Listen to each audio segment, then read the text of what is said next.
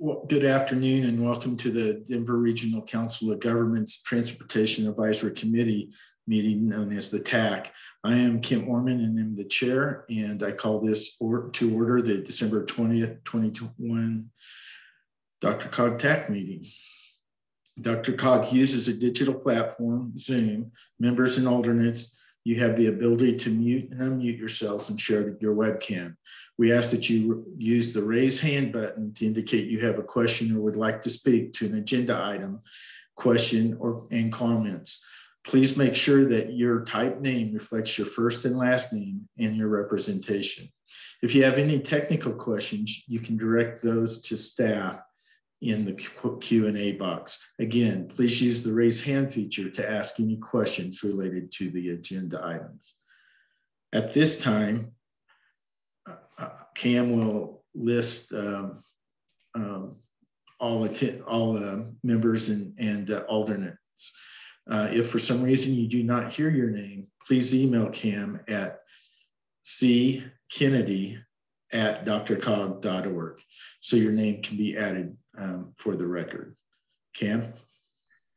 All right, thank you, Mr. Chair. In attendance for members and alternates, I currently see Kent Moorman, Alex Hyde-Wright, Art Griffith, Brooke Svoboda, Bryce Hammerton, Rick Pilgrim, Carson Priest, Chris Hudson, Chris Quinn, Danny Herman, Eugene Howard, Fred Rollenhagen, George Hollenkoff, Yan Rao, Jeff Dackenbring, Justin Bagley, Ken Johnson, Kristen Kenyon, Kevin Ash, Mac Callison, Maria DeAndre, Mike Whitaker, Phil Greenwald, Rob Zuccaro, Ron Papsdorf, Sarah Grant, Steve Durian, and Walter Wirt. Those are all the members and alternates I see at this time, Mr. Chair. Thank you, and we do have a quorum. At this time, we'll now open the meeting for public comment. If you have joined by computer, please raise your hand by pressing the raise hand button, and we will call on you to begin speaking. If you have joined by phone, please raise your virtual hand by pressing the *9, and we will call on you by the last 3 digits of your phone number. Staff will unmute you, and then you will need to unmute yourself by pressing *6 on your phone. You will have 3 minutes to speak, after which we will ask you to wrap up and your line will be muted. As a reminder to everyone, after the public comment period, only TAC members and alternates will partake in the discussion regarding each item. With that, please raise your hand if you have public comment.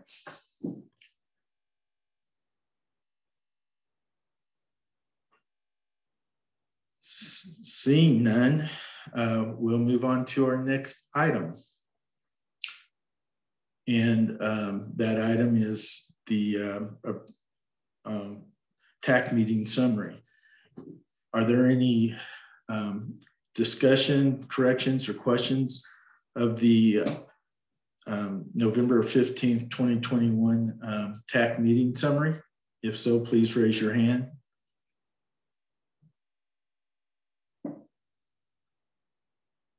Seeing none, they stand approved as submitted.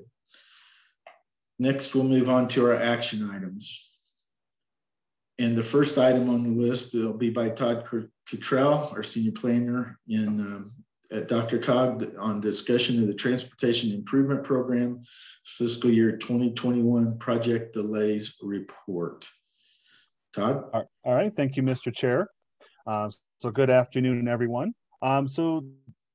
Before you is a report on the FY21 project delays. So the adopted TIP policy outlines the expectations for the initiation of project phases, certainly including how to address these delays if they happen. So regardless of the reasons, these delays do tie up the limited funding available to DRCOG to allocate. So in accordance with the policy, at the end of federal fiscal year 21 in October, DRCOG asked both CDOT and RTD to review the status of those projects that had the FY21 funding. And after confirming what those project statuses were, DRCOG's staff contacted the sponsors with project phases that were not initiated and therefore delayed to find out the reasons their identified FY21 phases were not initiated, to discover the current status of their project, and to assist them to develop a plan to initiate those project phases that were delayed. So this attached report summarizes the project phases that certainly were delayed as of October 1st. Overall, the report states that 28 projects are first year delayed, in which one is already initiated and therefore is no longer delayed. A motion to approve staff's recommendations this afternoon would allow them to continue. To avoid a second year delay, all these project phases identified in this report must initiate their delayed phase by July 1st of next year. So just a couple quick observations concerning these delays. So the number of delayed project phases is still approximately double versus a typical normal year. And so when looking at the delays as to why, there seems to be a fairly equal distribution for those reasons, including right-of-way and or utility issues, a delay in the IGA process, number 3, a lack of or a underdevelopment of any pre-planning activities or understanding of the federal aid process, staffing losses, and then certainly finally COVID-19 is still impacting some of these projects. So at this time, that kind of concludes the information that I have regarding this report. I'd be happy to take any comments or questions you may have. If not, the motion before you is to recommend to the Regional Transportation Committee the actions proposed by DRCOG's staff regarding the TIP project delays for fiscal year 2021. Thank you, Todd. Brian Weimer, I see you've raised your hand. Go ahead, Brian. Yes, thanks. Since you mentioned that many of the delays are utility related, what type of approach is DRCOG looking at taking to see if we can eliminate some of those delays, i.e. working with the various utility providers? I can think of one in for sure, but I won't name them at this point. But I think there's consistency around the metro area as to those delays. And how might we be able to come up with a process that starts eliminating those delays that a lot of times are outside the control of the local jurisdiction? Right. No, thank you for the question, Brian.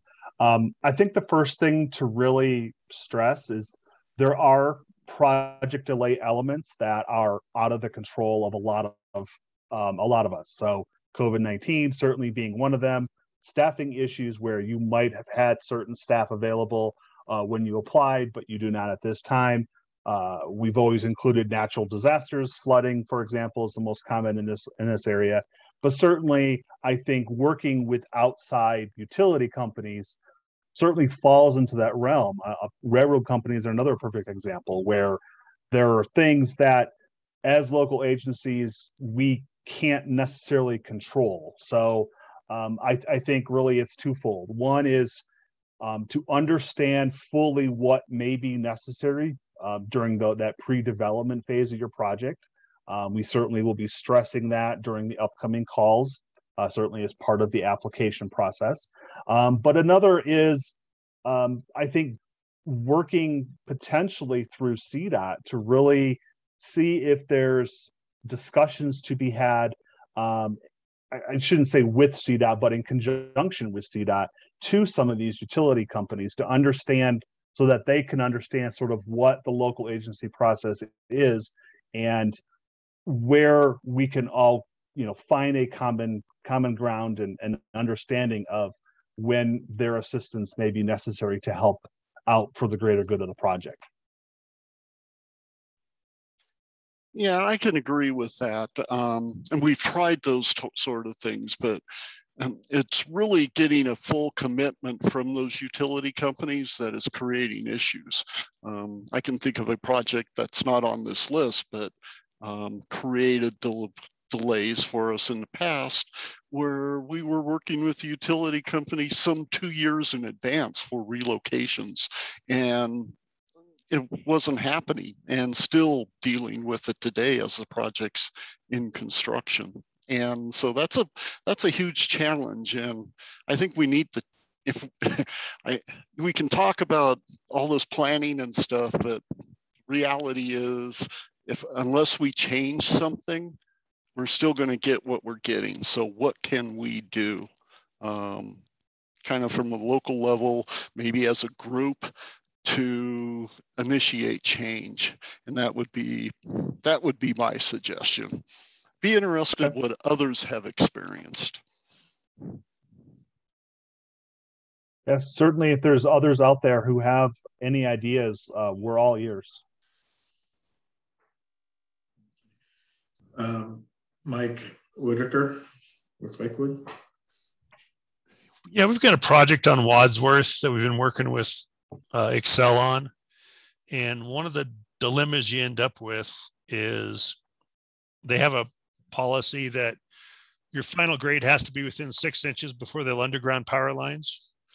And so how do we get through and do embankment projects where we're going to regrade, a hillside so that they'll come in and redo their undergrounding? So we almost need to think as an agency, you're going to have a dirt work component of your project early on to get it close to grade. And then the utilities are going to come in and relocate. And I mean, it's becoming more common. So anytime you have dirt work, I think you're going to be set up for a multi-phase project. And somehow we got to think of that when we're putting the applications in. Thank you, Mike.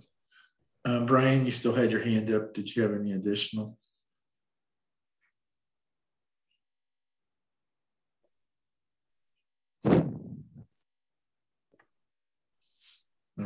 I guess not. Okay. We've are looking for a motion that would be to move to recommend the Regional Transportation Committee actions proposed by the DRCOG staff regarding the TIP project delays for fiscal year 2021. I think what Brian brought up what might be something that the TIP or the TAC would like to look at further in the next year. Todd, something to think about. Certainly. If someone would like to make a motion, please raise your hand. Sarah Grant. Thank you, Chair. I move to recommend to the Regional Transportation Committee actions proposed by DRCOG staff regarding the TIP project delays for fiscal year 21. Thank you, Sarah. It's been moved. Is there a second? Second, Weimer. Thank you, Brian. So it's been moved and seconded. All those in favor say aye. Aye. Aye. Aye. Aye. Aye. Aye. Okay. All opposed, no. Not hearing any abstentions. And motion passes unanimously. Our next action item is discussion on policy and process for selecting and programming transportation improvement program projects for fiscal year 2022 through fiscal year 2027. And Todd has this item also. Todd? All right, thank you, Mr. Chair. Get the item up here. All right, so I would certainly like to thank everyone for their hard work since earlier this year. We've been discussing elements of the policy, elements of the TIP applications, and your sort of recommendations, hopefully after this agenda item is complete, will advance both of those documents and advance this process so that we're able to issue a call for projects here starting on January 24th, approximately a month from now. So thank you in advance for all the hard work. And again, we're not done yet. We're going to keep going into what is going to be a marathon, 4 calls back to back to back to back, essentially. But with that saying, I will say this presentation there's elements that you have probably seen before, whether it's through TAC or other committees, or even maybe your forums, but there really is no other good way to put it all together into one picture. So I will try to bring this information to you as best that we can. So we're here to cover 5 items: TIP policy documents, funding programs, the actual programming process and what that looks like in a timeline, the applications, and then certainly what funding is available. So on Thursday afternoon, following the board discussion from last Wednesday night, Dr. Cox staff heard discussion regarding the draft policy document and the TIP applications. At that time, we issued an addendum to correct a couple items within the policy document and the applications. So at a couple places throughout this presentation, we'll point out where in those documents it's referencing, and hopefully we can include that as part of the action here this afternoon. So just again, kind of taking the high level approach on what the TIP policy is, it certainly establishes the rules for the process. It is telling us in setting up for these call for projects in what this document will look like once it's actually completed. One overall change that sort of governs this entire document is a change to it where we removed the actual TIP years. We've changed the name. We'll now refer to it as Policies for TIP Program Development, though almost with 100% certainty, you'll continue to hear it referred to as a TIP policy document. We will continue to allow for amendments whenever those are necessary. We'll seek both the technical and the policy level changes to this document, certainly most likely when those occur before future calls for projects happens. But the overall governance of this document is once we amend it or once we adopt it, we will keep this document going. And then hopefully every 4 years, we will not need to we'll not need to adopt a brand new document. We'll just keep amending this document, the Policies for TIP Program Development, in perpetuity or until a complete revision is needed. But just some very high level document edits. We've edited and made changes to the capital project eligibility, essentially linking those projects that are contained in the current 2050 Regional Transportation Plan and when and where those may be eligible for TIP funding. We've edited and changed the set-aside programs. We've replaced those TIP focus areas with the 2050 MetroVision Regional Transportation Plan project and program investment priorities. That is most important, I think, when we get to the applications, which we'll get to a little bit later here. Within the regional share, so in addition to editing and making changes to the eligibility requirements, we have also changed the minimum match requirements from 50% down to a proposed 20%. Within the sub-regional share, there's changes to the funding targets. So those targets are the targeted percentage to each of your individual subregions. We've also changed and made changes to the eligibility requirements within the sub-regional share. And again, within the forum, simply just saying that if you are going to take a vote within one of your forums, that must be actually during a meeting, whether in person or virtual, versus outside of a meeting setting. So this is when one of the first addendums comes to. This is to the first paragraph within Chapter 3, Section A.2. And this was a sentence that was essentially trying to get at if any additional programming needs to take place outside of the regional or sub-regional calls for projects or that waiting list process, that we will keep the board informed of that process of what's going on, and even possibly seeking action for their approval. Again, depending on the item, if that item is contained in the policy already, we would not need to seek action from them, but certainly keep board in the loop if there's anything that needs to take place outside of those calls. So now we can dive into the funding programs. So there's two main sources of where our funding is coming from. The first being the state through the Multimodal Options Fund program. So this was an extension of the program from the last TIP. So even though there was a slight name change and the eligibility was expanded, that 50% match was retained. One key item about the Multimodal Options Fund program for starting in FY22 and continuing through 27 and beyond is the FY22 funds only have now been federalized by adding the federal ARPA funds. So in addition to having a lot more of these funds in FY22 as compared to some of the other years, there are some obligation deadlines, meaning if you do receive these FY22 funds, you must obligate those funds by the end of 2024 and have those 100% completely expended, all your billings wrapped up with CDOT or RTD by the end of 2026. The second major source of the funding for this TIP process is going to be the new federal infrastructure bill, which was just passed or signed last month. So this does contain the traditional sources that we've had, including the CMAQ program, TA or Transportation Alternatives, the Surface Transportation Block Grants or STBG, and one new program called the Carbon Reduction Program, which we believe will act very similar to the CMAQ program. So at this time, we only have the statewide apportionments that has not been broken farther down into the MPO level, though we are fairly confident to say that approximately 25 to 30% increase in funding over the FAST Act. So how does this all look when we put this together in terms of the actual programming of the projects? So two things overarching to the entire process is going to be the waitlist process, which we are currently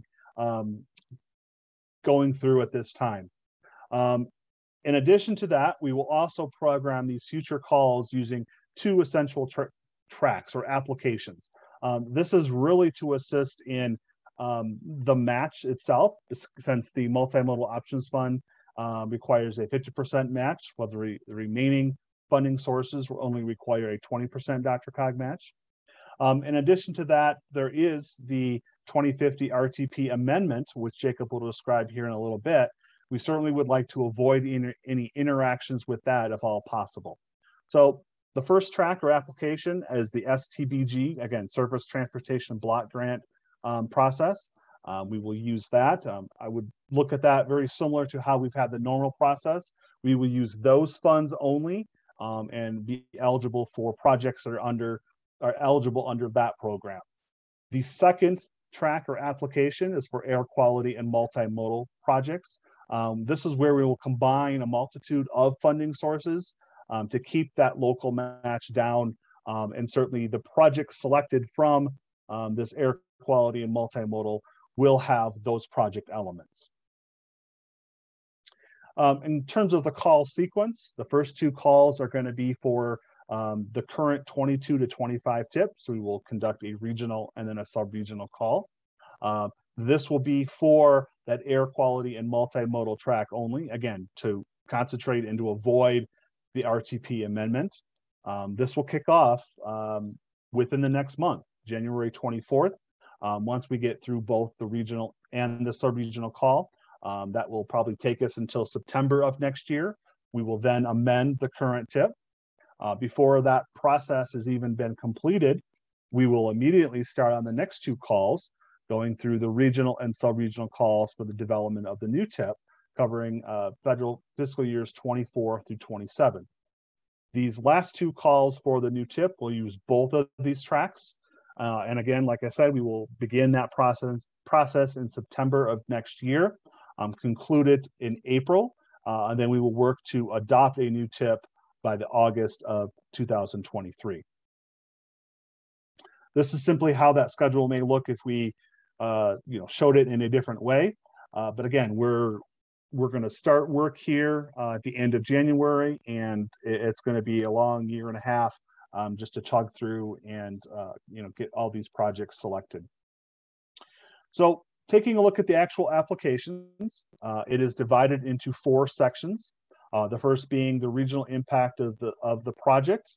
We're essentially looking at this set up very similar to how the previous application was. So we're looking at, what is the, how important is your project? Does it solve a regional or a sub-regional problem? How well does it connect to MetroVision? The proposed weighting is 30%. For section B is the RTP priorities with a proposed weight of 50%. Again, this is looking at questions that would align to safety, active transportation, air quality, multimodal mobility, freight, and transit. The last two sections carry a proposed weighting of 10%, project leveraging, essentially how much match is being provided. In the final section is a new section called project readiness. We're looking for those types of things that you would do even before you're filling out your application, trying to screen for some of those pitfalls so that hopefully those pitfalls are actually avoided. Section D for project readiness is where I'd like to mention the second addendum that was emailed out on Thursday. It adds 2 questions to this section. The first being talking about, is there staff available from your local agency to work on this project? And second, are they knowledgeable with the federal aid process? So a little bit more about the applications and some other items. Each question on this application is scored from 0 to 5, especially within those first 2 sections. All your responses will be narrative. Some of those do require a quantitative response included within that narrative. We are developing a data tool that will sort of go live here on next month. That should be able to assist you in some of that data collection. Cost estimates in year of expenditure dollars will be required to be provided with your application packet. And again, the last item is something you've heard me kind of preach on probably for a long time now, but certainly feel that the more time you spend now on your project development, that will only serve to benefit you later on in the process. All right, anticipated funding. So how much funding are we anticipating over this 22 to 27 time period? At this time, approximately $487 million, though I certainly would like to point out that the FY22 funds that will be lowered in accordance to connected to the waitlist process that is ongoing. So we will update that as soon as the waitlist project has been concluded. When we break that down into the first 2 calls, again, for the current 22 to 25 tip, expected to be approximately $43 million and $174 million for the subregional call. Looking at the final 2 calls 3 and 4, again, for the 24 to 27 tip, projected about approximately $54 million available for the regional call. For the sub-regional call, approximately $215 million. Again, when or before we release each call for projects, we certainly will update these numbers. It is certainly possible if funding sources are not used for one call, it may roll over to another call. So again, we will certainly keep everyone in the loop on exactly what we project the funding available is for each call, and as we go along through the process. So just a few observations to conclude all of this information. Certainly when we look at these first 2 calls, since by the time it's going to be, almost the beginning of federal fiscal year 23, by the time we amend the current tip, we are essentially going to be programming these projects into 3 years, 23 through 25. So from our staff to yours, we hope that most of these projects seem to be somewhat smaller, maybe if not smaller, maybe a little less complicated. Certainly get in and get out as soon as possible. And I think the majority of that recommendation is because most likely these projects are going to have those FY22 multimodal options fund and has those deadlines. So it will be even more important to work on those pre-development activities as much as possible. And then also keeping in mind these first 2 calls, since it is the air quality and multimodal application, roadway capacity, roadway reconstruction, and bridge projects are not going to be eligible for these calls. essentially all projects selected in these first two calls must improve congestion and or air quality. When looking at these final calls in 3 and 4 for the 24 to 27 tip, a great majority of that funding is in those last 2 years. So again, just something to keep in mind when you're putting together your projects. And then certainly for any number of these calls, just be open to flexibilities. And I think we say that from the perspective of we are going to be amending the current tip first and then immediately working into development of the new tip. Just because they're so close together and there are so many funding types in play, it is possible we may eventually have to move some funding around to meet the needs of those future projects.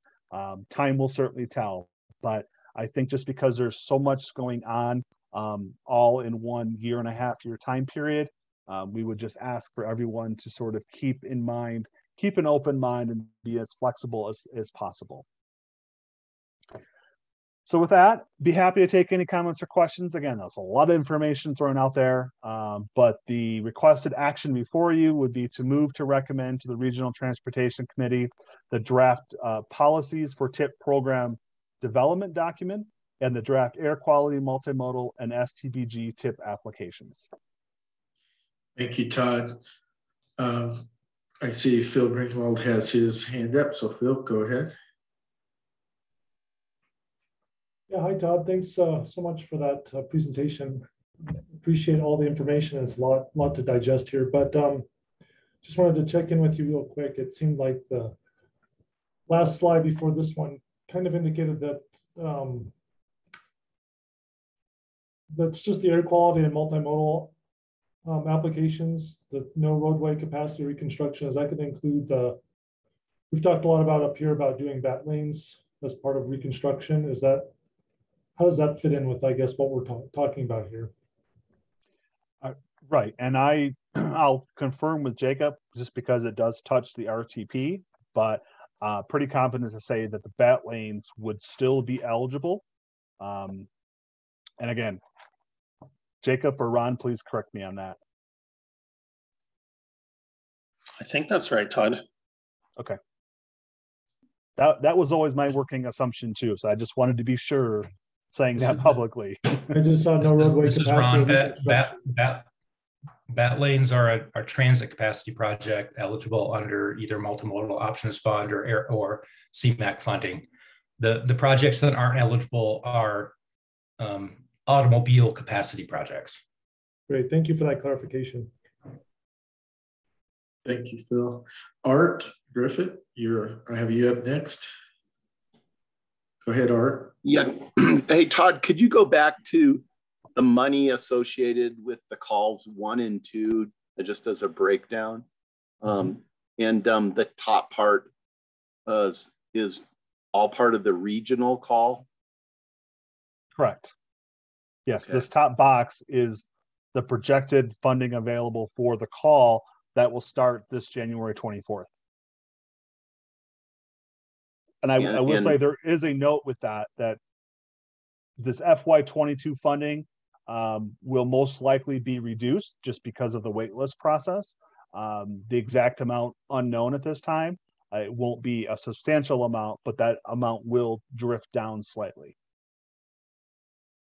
And that could apply also for the sub-regions too, if their waitlist projects move up, right? Correct, because the waitlist process takes into account the total of the FY22 funds that are available, and that process is different than both calls 1 and 2, so it would come off the total. So that would reduce the total amount of FY22 funds that are available. This split takes into account, and let me go back, this $87.6 million. So that 86.7 will be reduced, and therefore it does reduce the split between the regional and sub-regional also. And just to make sure I understand this right, this MMOF percentage, like, so 99 million and change, that might filter down to 18 million in Douglas County. That requires a 50-50 match. The multimodal funds themselves, yes, require a 50% match. But what we are hoping through this process, and again, looking at the projects that are submitted, is to combine the funding sources together to reduce the requirement for local agencies to provide that 50% match, in hopes that we could, again, just work to combine the funding sources to reduce that match down to 20%. And so when we pursue a project that that may be able to reduce the match, do we identify that, or do you identify that for us? Who's doing the heavy lifting on that? Right. As DRCOG staff, we will certainly do the heavy lifting on that part. I believe the only place in the application for the air quality and multimodal application is if you would solely like the multimodal options fund at 50%, and therefore, if you're looking at FY 23, 24, or 25 funds, if you would like that project to be a state project versus a federal project, that is your prerogative. And you certainly, I believe we have a checkbox in the table that says we would like this, we would like to keep this project to be non-federalized, and therefore we would put forth a 50% match for that. Okay, I'll put down my hand, but it looks like Ron might add something. Ron, go ahead. Thank you, Mr. Chair. Just to supplement Todd's answer a little bit, there's probably not much advantage to a local government sponsor to request all multimodal options fund money in this call, particularly the early years, because most of that money is federal money anyways. It's American Rescue Plan Act money that the state legislature used to front end the multimodal options fund program. So your project's going to be federalized anyways. And why we have proposed in this policy to split out sort of the air quality multimodal program from the SDBG program is so that, and you'll see it on the application, the minimum local sponsor match proposal for the air quality multimodal application is 10% of the project cost, because the intent is we'll fund half the project cost with the multiple options fund money, 40% of the cost with CMAQ, TA, carbon reduction program, or some combination of those, and then the local match for those federal funds to fully fund the project. Thank you, Ron. Rick Pilgrim, you're up next.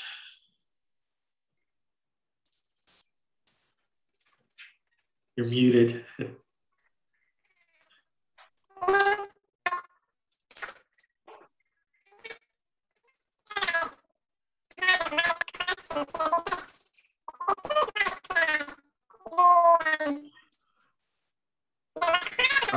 I'm having trouble hearing you, Rick. Does everyone else have trouble? Todd? Yes. Yeah. Sorry, Rick. I don't think we're able to understand a single word of that. Yeah. Is that better? There we go. There we go. Yes, all right. Thank you. Sorry. Yeah, it's only been 2 years trying to figure these out. So, so Todd, thanks for the overview. What's your perspective about some continuing changes to the TIP process? And the reason I ask that, you point out here, maybe not this slide, but one of them, that 20 to 30% of this future funding is coming through the Jobs Act. It seems like we don't yet know what the greenhouse gas requirement is going to be, either from the Jobs Act, and Jacob's going to talk about it a little bit later at a state level. So, you know, there's those kinds of things. I thought there was an equity requirement that was going to follow the Jobs Act dollars. And I know we've got to get something in place right now, but could you just kind of look ahead and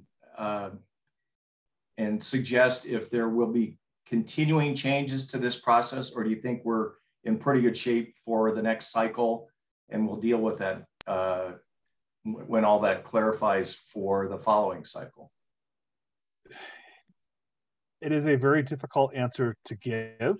And I say that because there has not been a lot of rulings or policies that really that were really given at the time for the new federal bill. Those will come out eventually. From what we understand, there is a basic carryover from the FAST Act of these federal programs. Obviously, the carbon reduction program is new. There certainly is the ability for us to make edits on the fly, if you want to call it that, where once we get to, or I should say before we get to the calls for projects covering 24 to 27, if there is something that sort of comes out, now whether that be through the greenhouse gas process or some other federal rulings or laws that may come into play, I think we certainly could pivot if necessary. But it's, at least I think from our perspective, it's very difficult to say if we will need to, and if we did, what that would be. It's just, again, I echo exactly what you said. We're putting things down right now, I think, just to get the process started. And we anticipate that we're going to be set up for future success. And that's, that's where we're heading. We just don't know. We can't base that necessarily on things that we don't understand that may happen in the near future. Well, I think just an awareness and being ready for those changes so that we can, we can adjust program in those out years. Certainly. So, thank you. Ron, it looked like you wanted to respond to that. Yeah, just would add, Rick, that there's no equity requirement in the federal infrastructure bill. There's an emphasis on equity considerations for the competitive discretionary grant programs. Once U.S. Department of Transportation starts to issue NOFOs for those competitive grant programs, but we're talking about allocating funds that are sub-allocated through DRCOG by formula. So those funds that flow through DRCOG by formula from the federal government through the state to DRCOG, and there were not significant eligibility or changes or requirements for CMAQ TA. The carbon reduction program has very similar project eligibilities to the CMAQ program. So I think I don't anticipate any significant changes there. As far as the state greenhouse gas rule, just adopted by the commission last week, which will go into effect in the middle of February, that's the whole reason that we are doing this air quality multimodal call only during this coming year, during the first 3 quarters or so of 2022, is to give us time to reevaluate the regional transportation plan in the context of that rule, because the eligibilities for these programs are the types of projects that will only help us reduce greenhouse gas emissions anyways. And that's why we're sort of deferring a call using the Surface Transportation Block Grant funds, which are the most flexible of the federal funds that we deal with, that can fund projects that could potentially have impacts on greenhouse gas emissions that we need to understand within the context of the plan. So I think this whole process we've intentionally set up in a way to make sure that we are positioned to respond to any potential changes from the greenhouse gas rule. That's a great approach, Ron and Todd. Thanks. Appreciate the insight. Thank you, Rick, for the question, and Ron and Todd for the response on that. Alex Hyde-Wright, you're up next. Yes. Thank you for the presentation and all the information. I had a couple, I guess, ranging from minor to maybe a little more significant suggestions for revisions to the TIP policy. Wondering if I should just go through those one by one. Certainly. And I apologize, I'm going to be referring to the page number of the TAC agenda packet, not of the presentation. But on page 32, it's labeled as number 3, and I'm sorry, I forget which section, the air quality commitments. This is where we have a sentence in there about the TIP must also comply with the outcomes of House Bill 1261 and Senate Bill 260. Wondering, now that the greenhouse gas planning standard has passed, if we could maybe strengthen the language that refers to that instead of just saying comply with any outcomes, which kind of leaves it as a hypothetical, to maybe beef that up a little bit and say it will comply with the outcomes of the greenhouse gas reduction roadmap, or in some way, shape, or form, recognizing the TIP policy that the greenhouse gas planning standard has now passed. Yeah, I think we could certainly look at beefing up language, and I actually might refer to Ron, just because, again, Ron's more familiar with the greenhouse gas rulemaking, and if there's anything specific that we could add in the policy at this time that you're aware of, without adding in everything necessarily. I think what this statement is supposed to mean is we're just going to comply with it without getting into details. Mm-hmm. Ron, would you like to add anything? Sorry, I'm reading the language that's in the proposed policy document and just trying to think through what that might look like and what the substantive changes. Alex, do you have specific language in mind?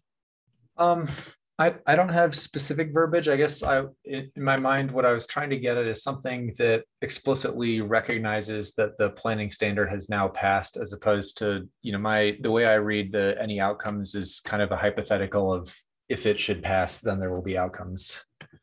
Yeah, I mean, I guess I understand the point. The rulemaking came from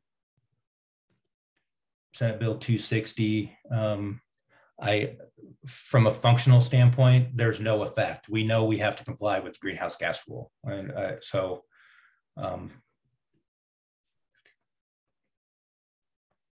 must also comply with any outcomes.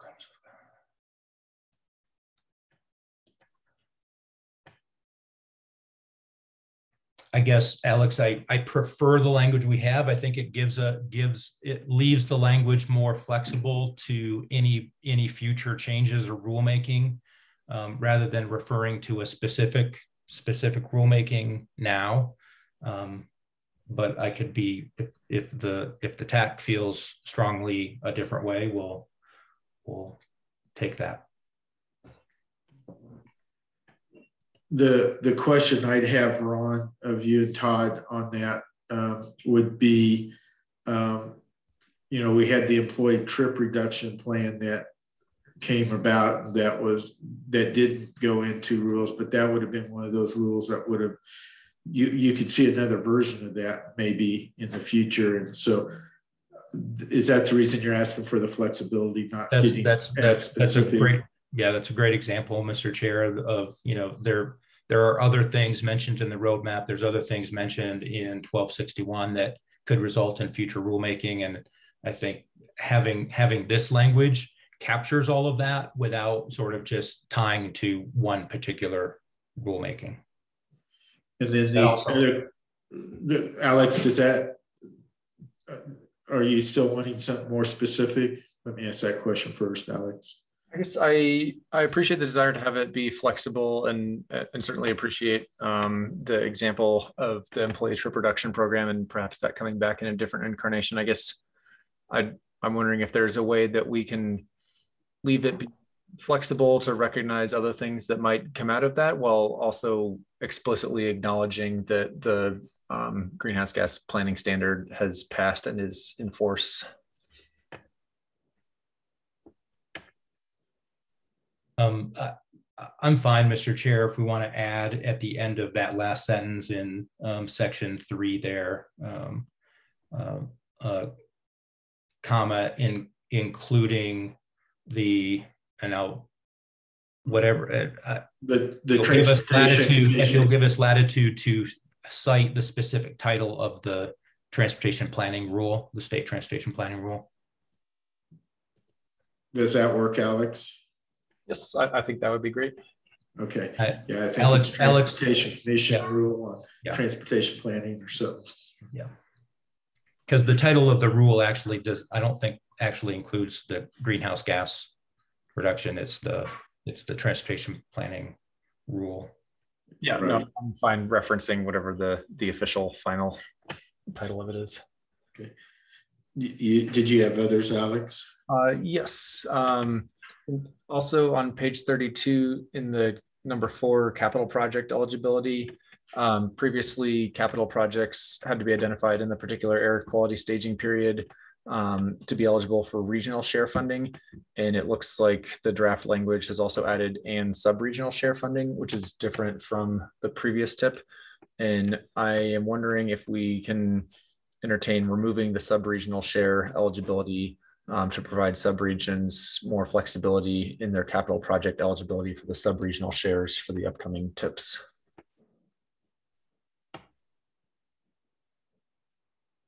Todd or Rod, if you'd like to respond.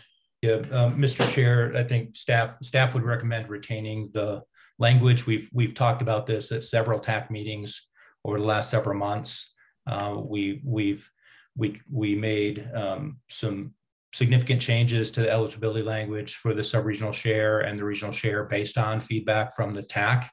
But fiscal constraint is a really important consideration when we're allocating and prioritizing investments in the tip cycle from the regional transportation plan. So we would not recommend agreeing to that change. Alex? I guess I'm curious if others on TAC, what their thoughts are. Okay. I don't see any other hands raised right now, Alex. We could come back to that possibly. Okay. My next one was on page 35. And this relates to spelling out what the different acronyms of federal funding can fund. And I know this is just summarizing what projects are eligible. In the STBG, it says the federal funding is the most flexible and can be used for a variety of projects. And then at the end, there's and transit. And I'm wondering, can we specify if that covers transit capital, transit operations, or both? And I know whatever we put here doesn't change what STBG can be used for, but I think in the spirit of illustrating what we can use it for, I think having that clarified here would be helpful. Certainly, yes, we can expand that. Thank you. And then on page 40, which has the, I guess the types of projects that could essentially score you air quality points in the STBG round. The third sub-bullet, example project types, are any type assuming the element is justified except standalone reconstruction and bridge rehab replace. I would like to advocate for including roadway capacity in the list of project types that are accepted from being able to score you air quality points here, as I do not think that roadway capacity ever improves air quality. And I don't think that those project types should be able to score you points in this one of the 6 regional priorities.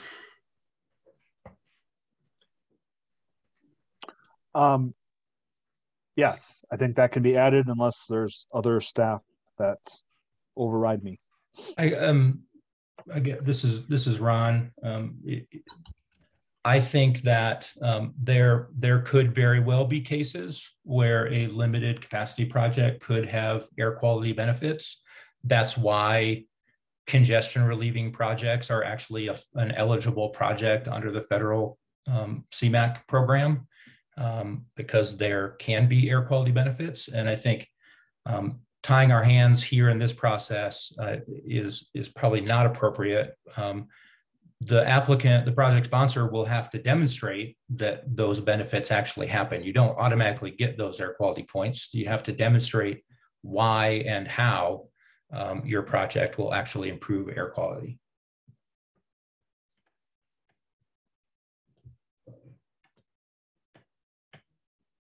Brooke, you look like you wanted to address this. Yeah, I would just point out that I would just to echo what Ron had just said, because on our particular TIP project for 120th, we did actually just that. I appreciate Alex's point that he believes that it doesn't do anything, but we actually did the analytical analysis, and it actually does improve air quality on our project because of the congestion management relief that it provides. And I think it's a little short-sighted to eliminate something that is already part of the scientific requirements of the federal process to demonstrate what Ron had alluded to. So I would be opposed to removing that language. Okay, thank you, Brooke. John, were you wanting to address that also? Yeah, I would echo what he just said. I believe that I understand that we may in the past have stretched things a little bit about congestion management and greenhouse gas reduction, but I believe there are projects, as they mentioned, where you can eliminate or reduce backups and so on that should qualify. Thank you. And I note that Brian agreed with Ron about that in the chat. Alex, thoughts? I guess I disagree, but if that's what's in the federal requirements and not hearing any other support, I'll just register my desire to change it, but withdraw at this point and move on to the next one, if that's all right. That'd be great. Thank you. On page 43, the phase initiation deadline for bus service seems to be written as though RTD would always be the operator. The current deadline language is the IGA executed with RTD and service has begun.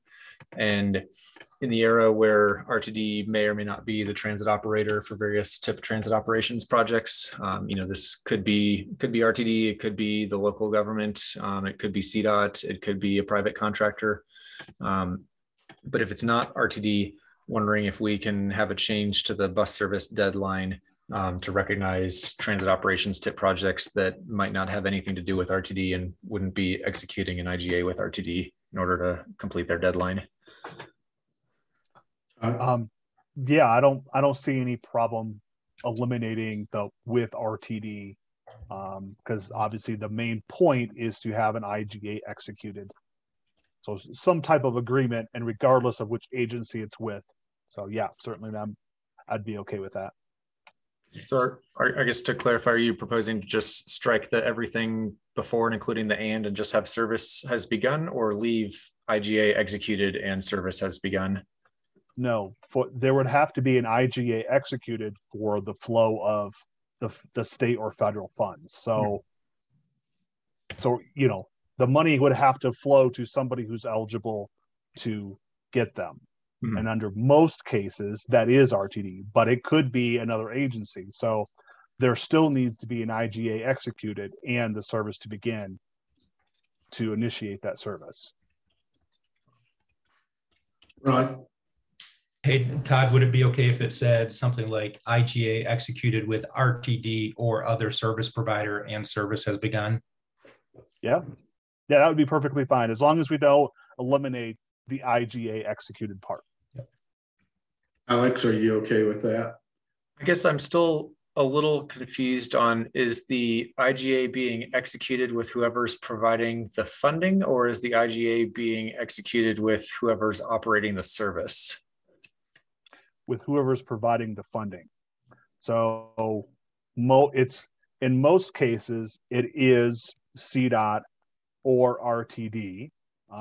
There are some agencies that are eligible to be designated recipients, so it could technically be them.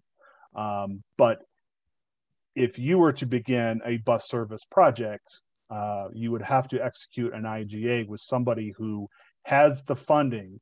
Basically, who do you submit your billings to? Mm-hmm. And that is outside of who is running the service. I think that makes sense. Then moving on to the next one on page 46, I'm not 100% sure, but I think in the safety, active transportation, and freight categories, there might be a typo about the staging periods. In the any project phase column, starting with the arterial safety regional vision 0, there's listed projects in the 2020 through 2039 staging period, but those are 2 staging periods. So yep. Either there's a missing S or one of the 2s or the 3s is wrong, but I'm not sure which is the intent. Yes, within arterial safety region vision 0, it should say 2020 to 2029 instead of 39. Okay. Yep. Thank you for pointing that out. And then I think on page 50 for the sub-regional eligibility, that same typo exists for the safety, active transportation, and freight categories. Yep. Thank you for pointing that out. That's what happens when you copy and paste. I'll make those corrections. And then my last comment, thanks to you to everyone for bearing with me. On page 52, there's a table showing how many sub-regional applications DRCOG staff would review for the sub-regional rounds if that was desired by the sub-regions. And for my example, Boulder County, DRCOG staff will review up to 15 applications.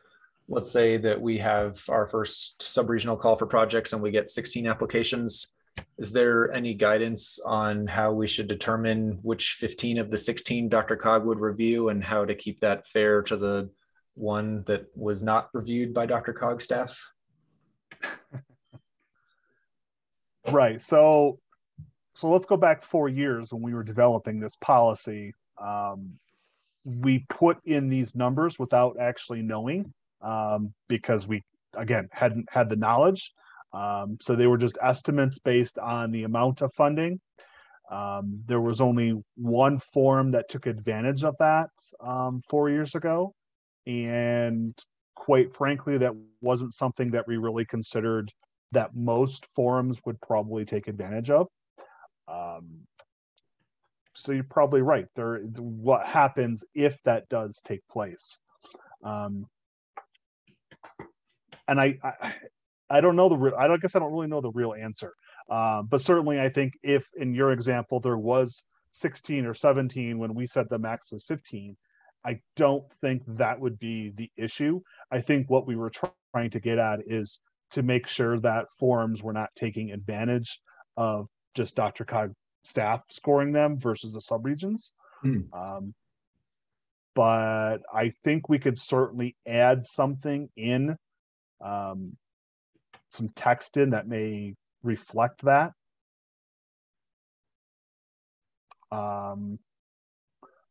Do some thinking exactly how that language would fit in.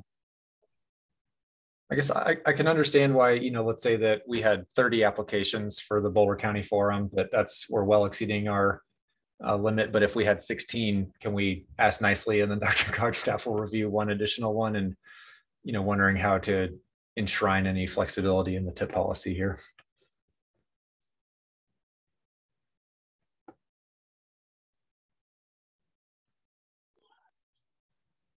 Let me ask this from a staff perspective. Would everyone be okay from changing this instead of to say maximum number to say approximate number? Ron, did you want to respond? I don't know if I have a great answer. It's an interesting question. I hate to come up, we're not going to be able to come up with numbers here. Maybe there's just a sentence added right after the table that if TAC will give Todd and me some latitude to come up with the concept of the language would be to say that at the request of a subregion, DRCOG staff may consider review or scoring of additional projects above these limits within available staffing resources. I think that certainly meets the intent of what I was looking for. So I appreciate that. And personally, I'm happy to give you that latitude. John, did you have comment on that? John Cotton.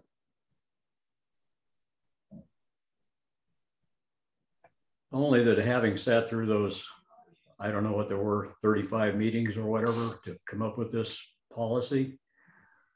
I hate to start changing it sort of on the fly. That number, you could pick any number, but we picked a number and there was a reason for it. And, I think we start doing that, we open up Pandora's box.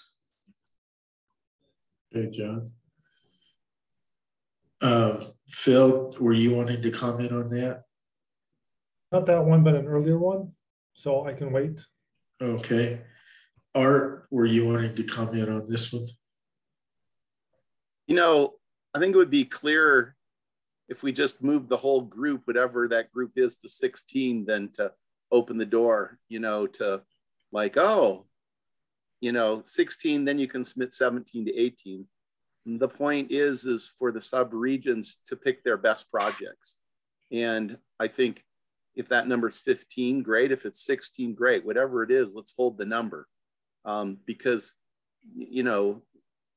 DRCOG doesn't have endless staff to review this. And already the sub-regions should have a pretty good idea of what their best projects are. So I would say hold the line or just increase the number to 16 and move on. But the number's the number, Here's 4 more from Douglas County. I just think that's kind of too open-ended, Here's 8 more, Where does it stop? So I'd hold the line, whatever it is. If you want to move up to 16 total, I don't have a problem with that. But then 16 doesn't become 20 or 24, Thanks. Thank you.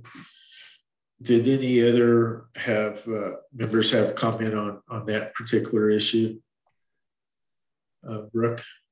Yeah, I guess what are we managing for here? I mean, I understand that there's positive intent, but I'm kind of following up on what Art just said. I think this has been a deliberative process, and I don't want to second guess what other effort has already gone into this, and also overload DRCOG staff either. But I guess I'm just trying to, I want to circle back on this point to try to understand what ultimately are we trying to accomplish with the proposed amendment. Alex, do you want to address that? Yes, my main concern was just fairness to the process where, in my hypothetical example, Boulder County wanted to exercise this option and we're allotted 15 applications that DRCOG staff would review, and we get 16 applications. Then how do we choose which one of them doesn't get DRCOG staff review, and how do we keep the process fair to whichever one we identify that's not going to get the DRCOG staff review? So I guess my question is, are you anticipating getting 16 applications? Because I think in a hypothetical world, I would agree, you can pick a number and stick with it. And I think, every sub-region has that dilemma of having to battle and struggle with what to bring forward when we go through the sub-regional process. I have absolutely no idea how many applications we'll get.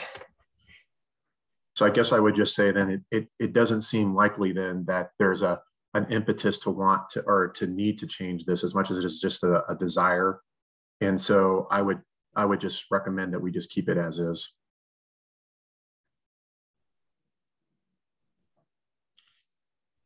I know I have to echo John's comments about we spent probably a meeting or 2 on picking those numbers. So back when we developed the original TIP and policy that was, this one grew out of the, and it was based on not overwhelming DRCOG staff, and that the subregions did a lot of the work before it came to DRCOG on that, Alex. So that's how those numbers were arrived at. It was also based on the dollar amount that each subregion receives. Well, I guess not hearing much other support, I will withdraw this one. And that is the end of my comments. So I appreciate the time and consideration. Thank you for your thorough review on that, Alex. Justin, I believe you're next from Denver. Yes, and actually, so I had my hand up prior to Alex starting, but one of my comments was kind of following up on something Alex had brought up. And I think this will come back to Todd and or Ron.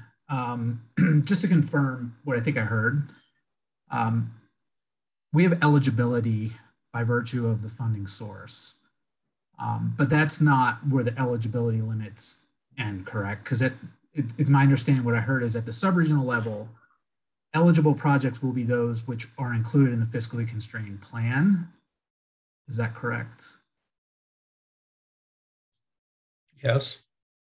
Or within a program category. So my question is a little directed towards, so we're considering a couple of projects on our wait list now. Mm-hmm.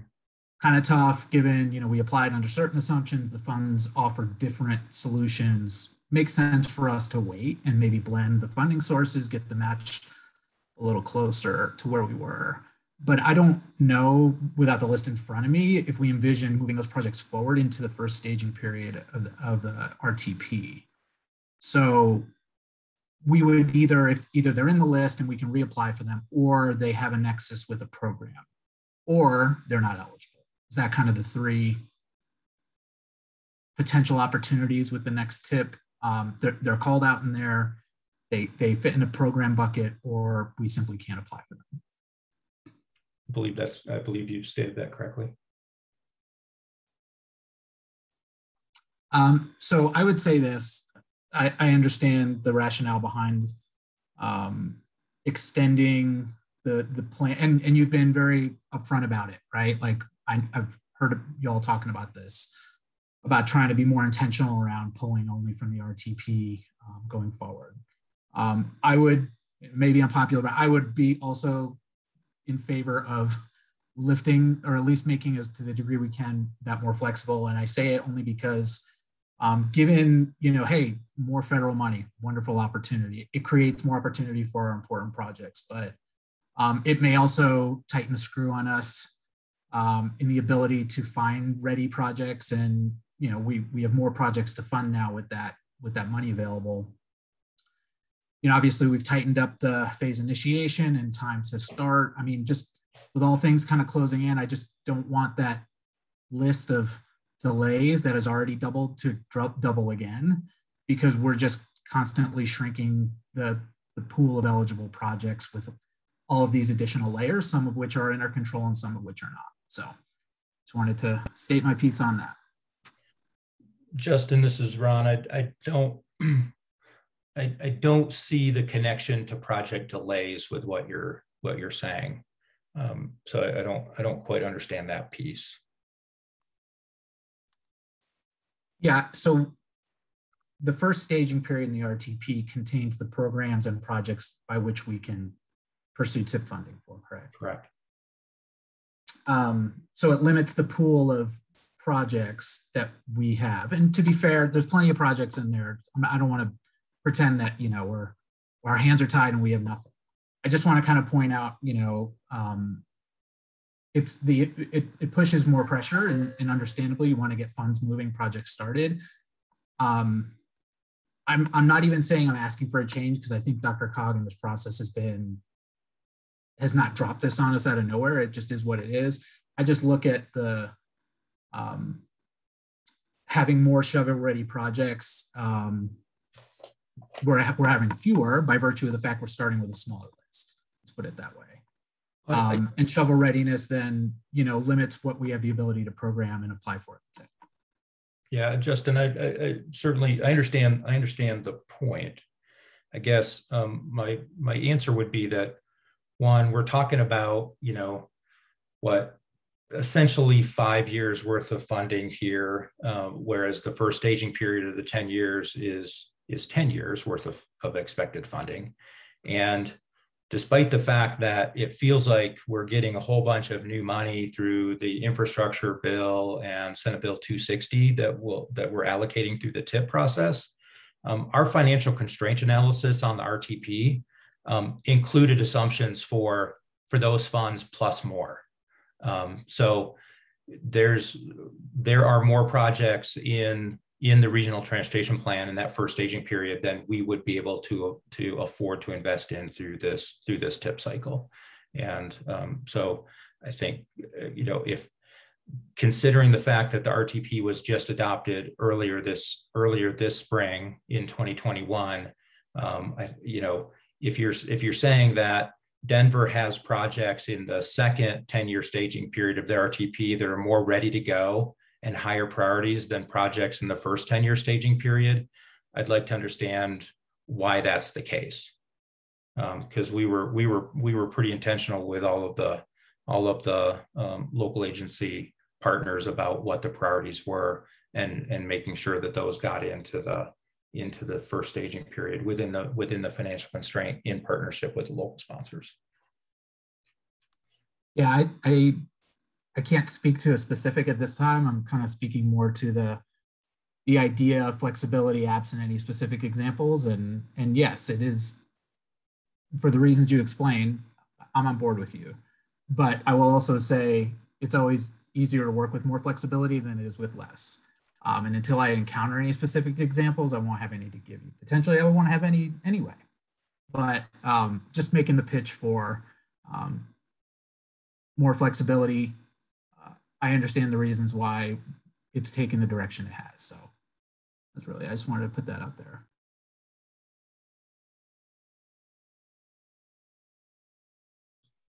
Just one last point, Mr. Chair, if you'll indulge me to Justin's point, and Alex too. Also remember that we have a whole nother TIP cycle that will start once the RTP review is completed, and we have an updated RTP, and that solicitation is out there now for proposed changes. And so this is, if there's a high priority project that there's a strong justification and financial constraint ability to move earlier, there's a next TIP cycle that will be available to seek funding for that project within the next regional and sub-regional share that'll kick off after this first one. Thank you, Ron. Justin, did you have additional comments or concerns on the policy?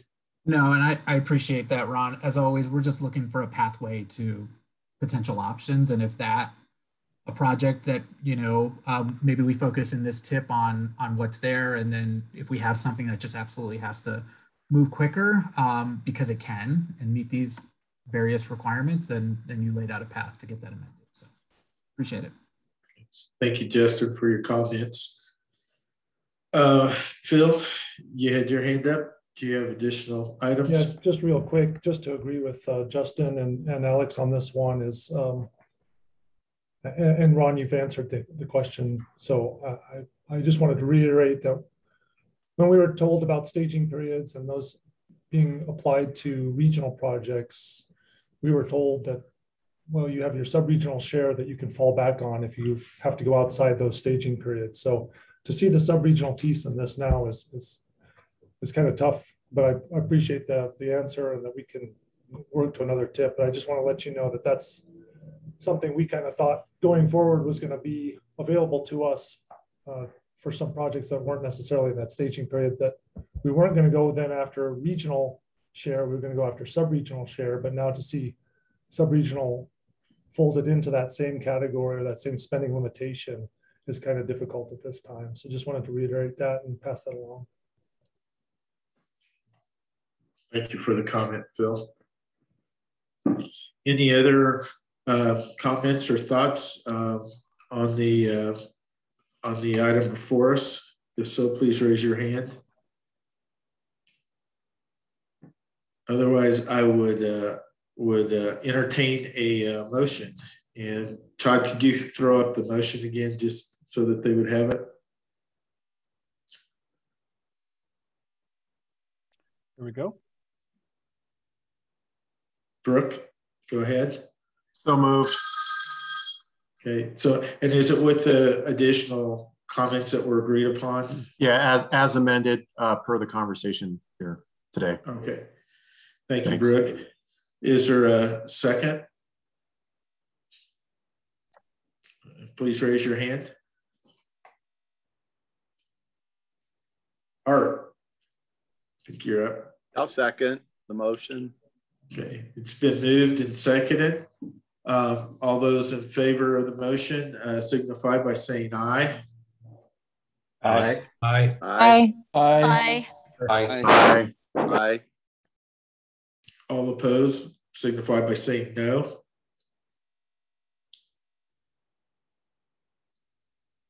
I hear no no's, and then any abstentions. Motion passed. Thank you.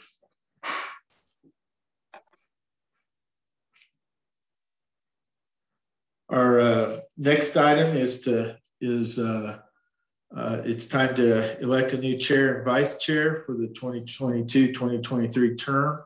And I'll have Jacob Rieger make an introduction to this item. Go ahead, Jacob. Yep, thank you, Mr. Chair, and good afternoon, everyone. Yeah, thank you, Tashinkam, for bringing up the item. So just wanted to talk about the process of how we got here and what next steps are to conduct the election for our chair and vice chair for the next 2-year term. So these folks will serve in 2022 and 2023. So first I want to start by thanking both everyone who expressed interest in being a candidate for either the chair or vice chair position. We did have several candidates, as well as the nominating panel that kind of helped staff kind of work through the interested candidates and come to the recommendation that you see before you today.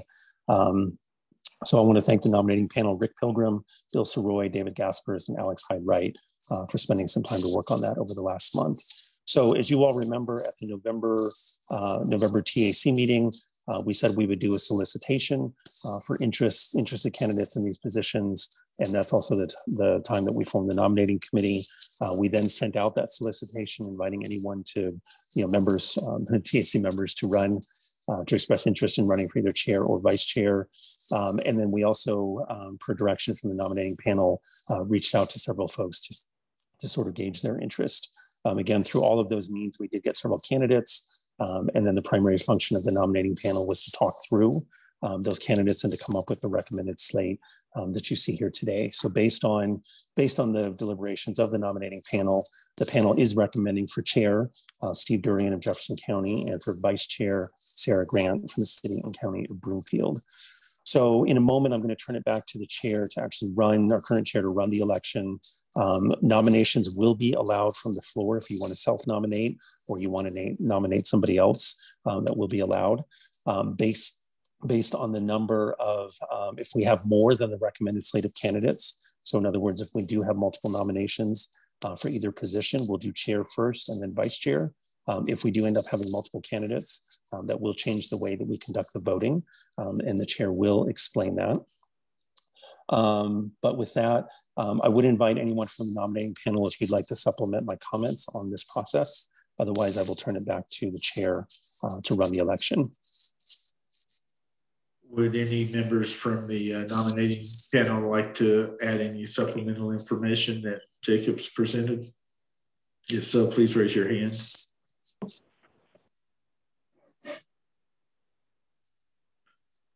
I do not see any hands raised. I do thank the nominating committee for their work. At this time, I'd open the floor for nominations for chair. Any additional nominations for chair? So please raise your hand.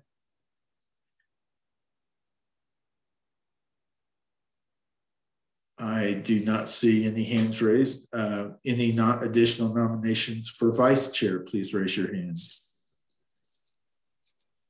And Mr. Chair, if I may, while you're soliciting candidates, one other clarification on this election, regardless of which method we need to use. Folks who are eligible to vote, and it says this in the memo, is TAC members who are here today and TAC alternates who are representing their members who are not here today. So if you are a TAC alternate and your member is here, you are not eligible to vote. But if you're an alternate and you are not here, your member is not here, you are eligible to vote. Thank you, Mr. Chair. Thank you for the reminder, Jacob. I do not see any hands raised. Phil, go ahead. Sorry, I was just going to move to elect Steve Durian as chair and Sarah Grant as vice chair to the Transportation Advisory Board for the 2022-2023 term. Thank you.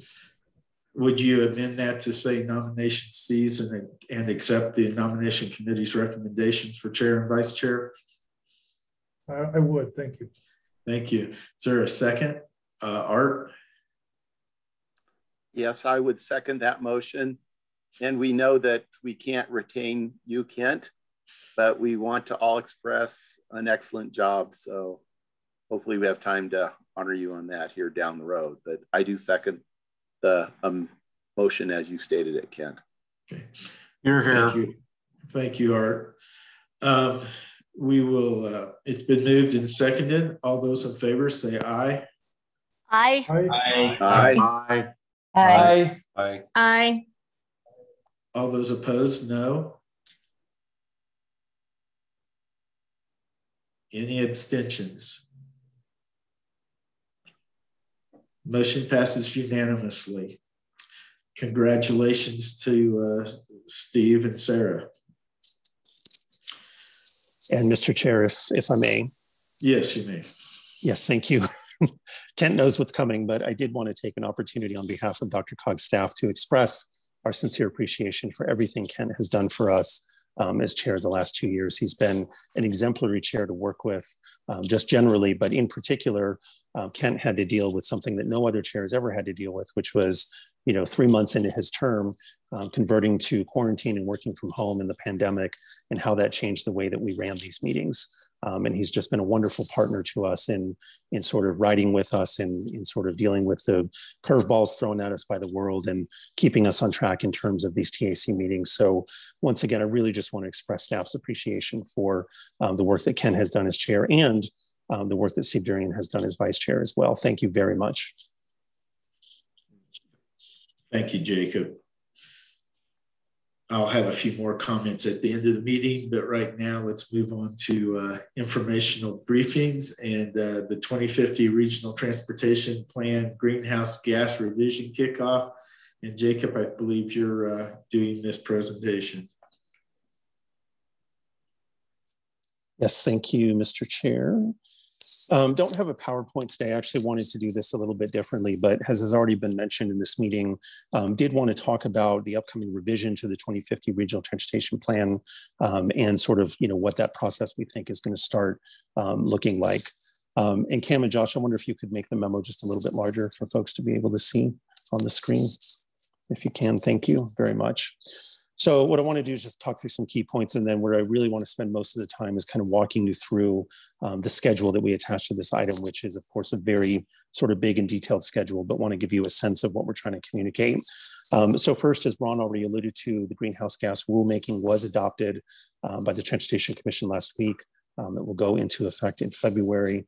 Obviously, we're already planning ahead in terms of the requirements that it will place on us. The big requirement for the context of this agenda item as it relates to the 2050 RTP is that we need to revise or sort of update the 2050 RTP by October 1st of 2022. In specific, we need to demonstrate that the 2050 RTP as revised will meet the emission reduction targets that are now contained in the final rule. So this is not a project-based analysis, but it is a plan-based analysis. We need to demonstrate that the plan as a whole for the DRCOG region will meet those emission reduction targets. And we need to document that by, again, October 1st of 2022. As has already been alluded to, as part of this process, since we're going back into the plan anyway, we're also taking this opportunity because we didn't do it obviously during the 2050 RTP development. As many of you will remember, in between major plan updates, we did what we called a typical sort of cycle amendment process. That was, typically once a year, sometimes twice a year process that we would allow folks to, project sponsors to suggest or request project-based amendments to the plan. So all of you should have received a solicitation from me on December 15th, so last week. inviting project-based amendments to the plan if needed. And to clarify what we're looking for there, again, since we just adopted the plan in April, we're not anticipating or expecting a lot of changes to the plan, but knowing that projects change over time, many projects are going through the federal project development process, the NEPA process. Over time, of course, things do change about project scope, maybe staging period, maybe the cost of a project. So if there's something about a project in the fiscally constrained plan, that really does need to change in 2022, that's what we're looking for in this amendment cycle. So what we're going to do is we're going to take what we hear through those requested amendments, and those are due January 14th.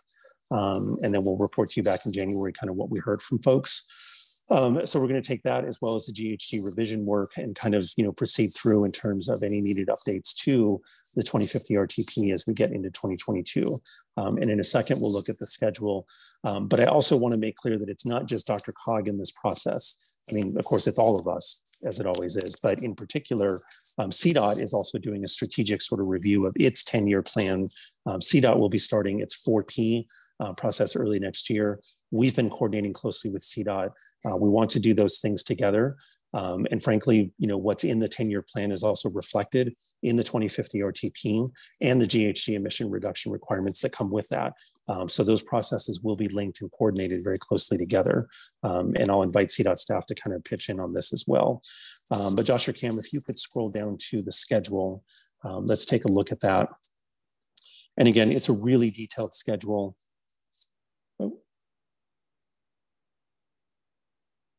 Yeah, sorry, give us just a second here. Yeah, scroll back down, and then if we could click on the link to pull that up. So give us just a second here. What I'll say as we're pulling up the schedule is not going to go through every sort of box or cell in the schedule, and hopefully it will pull up. There we go. And then we'll blow this up here.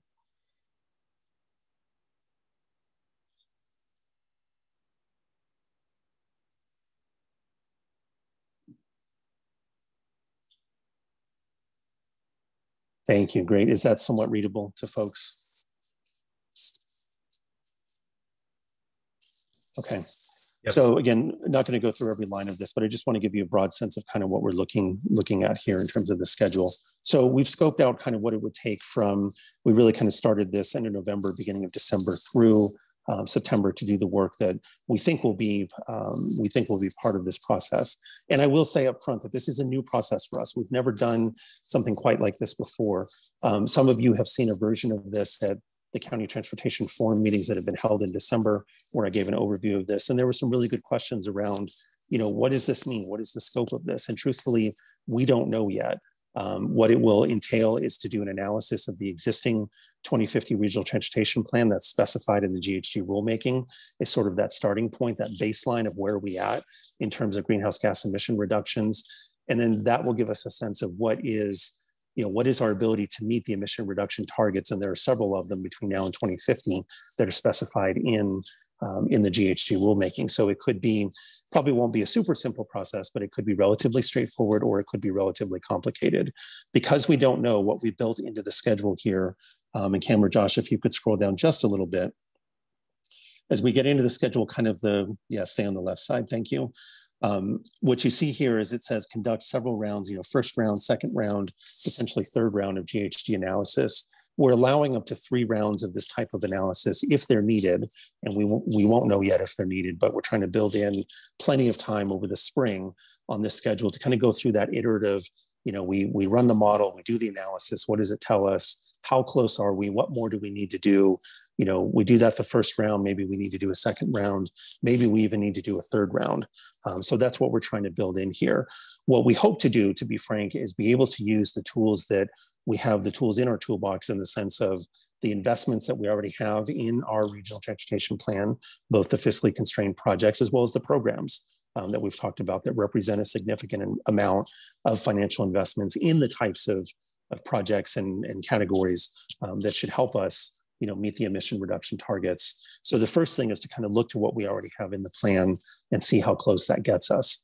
We also have tools in our toolbox in terms of modeling, some things that we can do with our regional traffic model to kind of simulate or model some things that maybe they're not, fiscally constrained projects that are already directly modeled in the plan, but investments or categories or things, to use cliches, levers or dials in the model that we can use that would help us get there, to simulate some of the things that we know are happening in the real world or that we're invested in the real world that would help us meet our emission reduction targets. So those are kind of our our first two sort of things that we look towards. Then as we sort of go down that hierarchy, eventually we may need to get to the point of looking at the project mix in the plan. I do want to be clear that that's not our first option. We're not intending to redo the fiscally constrained plan. We're not intending to redo the financial plan, as Ron indicated. The financial plan already, encompasses everything we've been talking about today, but everything has to be on the table. So the most complex, sort of piece of this could potentially be if we have to, look at something in the project mix in the plan. And then probably sort of the final thing is in the GHG rulemaking, there's something called GHG mitigations. We're actually working with CDOT and other stakeholders around the state to sort of define what those mitigation measures are. We hope to not have to use them because we hope we've already built them into the work that we've done in the plan and in the model and the other tools that we have. But in sort of I hate to call it worst case scenario, but in the most complex case scenario, if we needed to take advantage of these quote unquote mitigation measures that aren't otherwise incorporated in any of the other tools in our toolbox, we can do that. But that comes with the requirement in the rulemaking that we would then need to prepare something called the mitigation action plan and submit that as part of our documentation of the revised 2050 RTP. So as we go down this list, once we go through the however many iterations we need on this analysis, Cam and Josh, if you could scroll down a little bit. Yeah, that works. Then we get into, by this point, we're in spring and summer of 2022. We still have all of our typical federal requirements, fiscal constraint, air quality conformity analysis, that things that we always have done every time we've amended or updated the regional transportation plan. We need to do those things as well. And then really this is getting us positioned towards getting the documentation together by about early summer, the revised 2050 regional transportation plan, something in the GHG rulemaking that's called GHG transportation report, which is on the lower left. And then, as I said, if we need it as well, the mitigation action plan. Those documents need to be reviewed by the state, the Air Quality Control Commission, the Air Pollution Control Division, and the Transportation Commission. And then layering on top of all of that is our typical sort of, public and stakeholder review process, our 30-day public comment period, our public hearing in front of our board, some of the work that we're going to do that we started with our 2050 RTP in terms of things like our Citizens Advisory Committee, and some of the public techniques that we did before that we want to carry forward, all of which would bring us to, Cameron, Josh, if you'll slide the schedule over on the right, if you can. When we get to these sort of blue and green bars down here, this is really sort of August of 2022 is when this schedule is sort of aiming to have our board actually take action on the revised 2050 regional transportation plan with September as a backup in case we need that time again, so that we can be complete with this process and submit the revised plan by October 1st of 2022. So there's much more detail in this schedule in terms of specific steps. And then at the bottom of the schedule, we've outlined some meetings, both internal and external, really just to be transparent. I'm not going to go through all of these now, but we're trying to lay out sort of the sequence of meetings, committee updates to you all, to the board, AQCC, the Transportation Commission, other folks that we would work with so that we can be transparent and you can have a sense of how this process might flow. But I think I'm going to stop there. I would like to invite anyone from CDOT to kind of chime in from their perspective on their 4P process and 10-year plan update process, and then we'll open it up for questions. Thank you, Jacob. Anyone from CDOT like to chime in on their process that Jacob on their 4P and 10-year? If so, please raise your hand. Jessica, go ahead. Oh, sorry, I didn't raise my hand. I just unmuted. That's all right. That's okay. So Danny, do you want to, I think Danny's on the line. I don't know if he can speak or not, but He has been working really hard with our leadership to develop our 4P kind of invitation letters. And so I believe those went out to our constituents last Friday. So the letters indicated, you know, we're starting to work on our 4P process. We're working really hard to align that with everything going on with DRCOG. So I think what we would ask is that you work within the deadlines that Danny gave. We're looking to have some 4P meetings with you, you know, early in the winter season. And he was requesting dates by January 14th. So if you have any questions on the letters, they came out via email, and just inviting you all to start kind of thinking about that 4P process and kind of the steps that we have coming forward. Yeah, Mr. Chair. Oh, sorry, Danny, go ahead. Oh, that's right. I was just going to add that, you know, we sent those emails to the sub-region technical chairs. So if you haven't seen those yet, they just went out last week. But I guess a couple points of note: we'll be doing our normal 4P, and at the 4P, which will take place, you know, in, I think we said March, April, early May is when we're trying to schedule those. But we did also highlight that if you know of any potential changes your sub-region would like to request of the 10-year plan that may involve a change to the RTP, we need to know that by January to fit in with the schedule Jacob was giving as well. So, you know, if your sub-region has decided you have a project that's no longer a priority that you may want to come off our list, you know, we don't have a lot of money. We're not looking to add a lot of projects. But if there is anything, and we're hoping there won't be, we know we just did this recently, but if there are any of those changes, we'll need to hear from your sub-region by that same January 14th deadline so that we have time to review it and get it submitted to Jacob to handle any of those changes within the RTP. Otherwise, we'll come back and we'll still discuss the prioritization and everything else of the plan when we do our 4P meetings in the spring, but just kind of wanted to highlight that deadline. Thank you, Danny and Jessica. And Jacob, any specific questions for any of the three?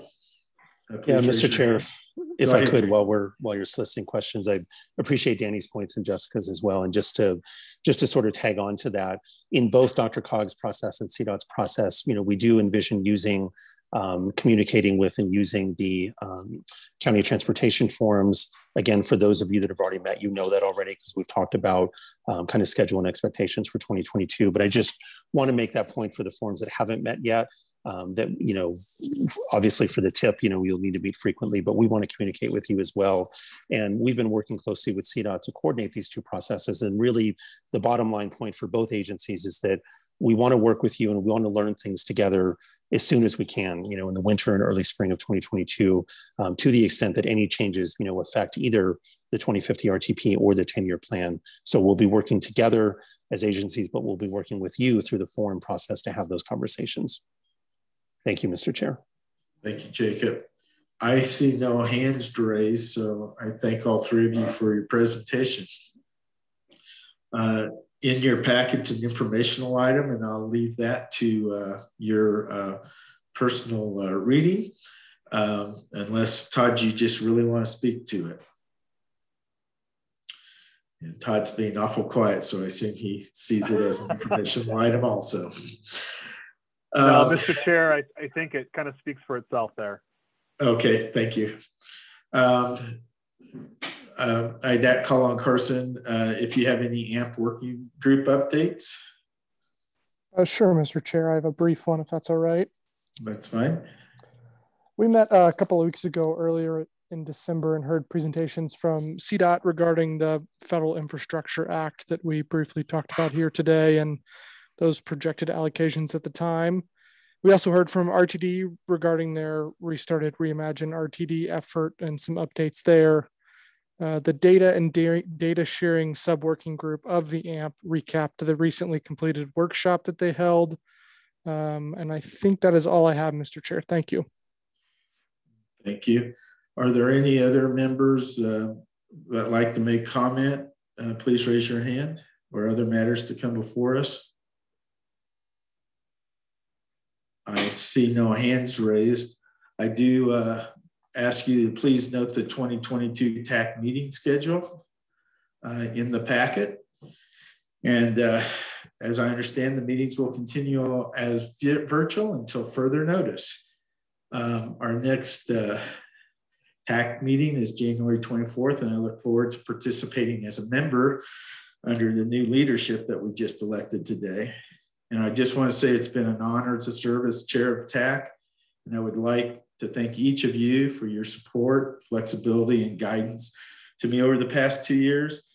And while we have not met in person for most of the time, I credit and thank you and DRCOG's staff for being able to transition to the virtual meetings, keeping the business of improving transportation in the DRCOG region moving forward, and successfully implementing the new TIP process and related projects. With that, we are now adjourned. Goodbye, everybody, and I'll see you next month as a member. Thank you, Kent. Thank you. Merry Christmas, Happy New Year, Happy Holidays, everyone. Thank you, Kent. Happy holidays, guys.